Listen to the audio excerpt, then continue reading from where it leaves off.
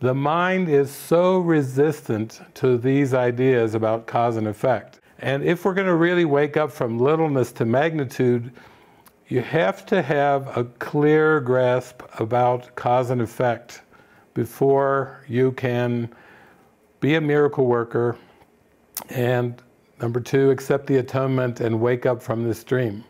You have to have a clear, very clear, concise experience of cause and effect.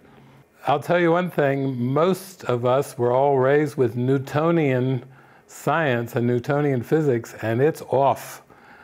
It was off. We were poorly taught in our classes. Even our scientific method, you know, which had studying the empirical world and looking at all the cause-effect relationships in terms of this world. Even physics, we were taught for every action there's a reaction. You know, all of our chemistry, we were taught. All of the things most of us were taught have the underlying belief that there's causes and effects in this world. And basically, that's what Newtonian physics was about. It was about studying empirically, studying the world in all kinds of different ways and learning about these cause-effect relationship. And this touches every single discipline in the world. When you go to university and you study all those different disciplines, you're studying cause-effect relationships is basically what they are. And I'm telling you right now, none of them are true. Even, let's say you're maybe not so inclined into the physical sciences and so forth, but like, let's say you're a homemaker and you like to bake. There's a lot of false cause-effect relationship in all of your recipes for that apple pie, for that lasagna, for those chocolate chip cookies. That's right, maybe even you're a homemaker and you like to bake, and there's a lot of false cause-effect relationships in even baking, because it involves temperature and texture, ingredients, mixing, and it involves interactions between various types of matter that comes out, hopefully, into a baked product that's not too brown and burnt and not too raw and gooey.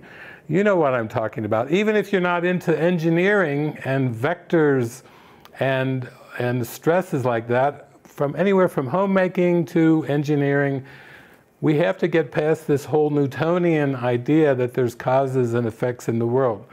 So I know I've taught this a lot over the years, but I'm going to do it again because there's no way that you go from littleness to magnitude without getting your cause and effect straight. It's like you got to know your A, B's, and C's and D's. You've got to know your alphabet if you're going to learn grammar. If you want to learn trigonometry, you know, you better have your addition and subtraction down. And if you want to learn calculus, you better have your trigonometry down. You're going nowhere. There are building blocks. And just like in science and just like in mathematics, if you don't have your building blocks clear, then you're not going to be able to be a consistent miracle worker, because miracles require a clarity of cause and effect. So first of all, let me give you, I always talk about false cause-effect relationships and spurious cause-effect relationship. Let me give you an actual, factual cause-effect relationship.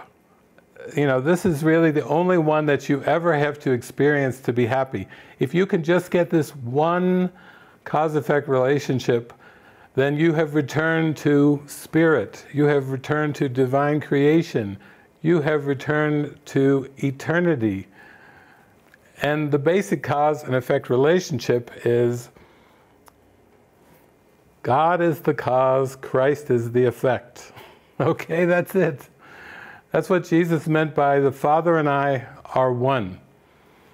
You know, there was two parts to the statement. The Father and I are one, the Creator and the creation. Christ is an effect of God. I am as God created me is a beautiful statement of a perfect cause-effect relationship that's actually real and actually true. But There are so many religions, so many spiritualities that somehow think that God, love, divine love and light creates matter. And matter doesn't come from spirit. We have to say that again. Matter doesn't come from spirit. Spirit creates like itself. Matter is too dense. Matter could never be spirit because it's absolutely too dense. Matter is changing. Spirit does not change. Spirit is changeless. You don't get the changing from the changeless. You don't get the finite from the eternal. You don't get spirit from matter. And so when you look at this world of perception of time and space and the whole cosmos, if you want to really understand magnitude, if you want to be of good cheer and overcome the world as Christ Jesus spoke, if you want to have no fear because love is all there is, and you understand the true divine relationship of creation and love is all there is, then that's what magnitude really is. Now, in terms of this world, let me go back and talk about how the ego seemed to make this world. This world is the belief that cause and effect are separate. Jesus said, I and the Father are one. He never said, I and the Father are separate. He said, I and the Father are one. One spirit, one love, one. That's what creation is about. It's about oneness. It's not about division. And basically even saying things like if you've seen the Son, you've seen the Father. Basically, if you understand the oneness of the Christ, then you understand the oneness of God. Because they are one, they're inseparable. You can't have one without the other. You know, Christ and God, Christ and God. You know, it's one. This is what it's all about.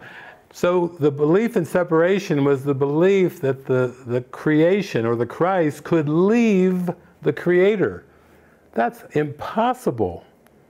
It's impossible for the creation to leave the Creator. But the belief that that's possible is the belief that effect can leave the cause. And if effect could leave the cause and make up its own identity, not be as God created it, but separate from God, that's what this whole time-space cosmos, that's what littleness is about. That's what individuality is about. That's what autonomy is about. It's all about the belief in separation. Separation, that the effect can leave the cause. And clearly that is not possible. Cause and effect are together. They have an eternal dance. God and Christ have an eternal dance, and there's nothing that ever interrupts that dance. That's a dance that never stops, because it's a dance of oneness, of joy, of happiness, of eternity. It's an eternal dance of gratitude.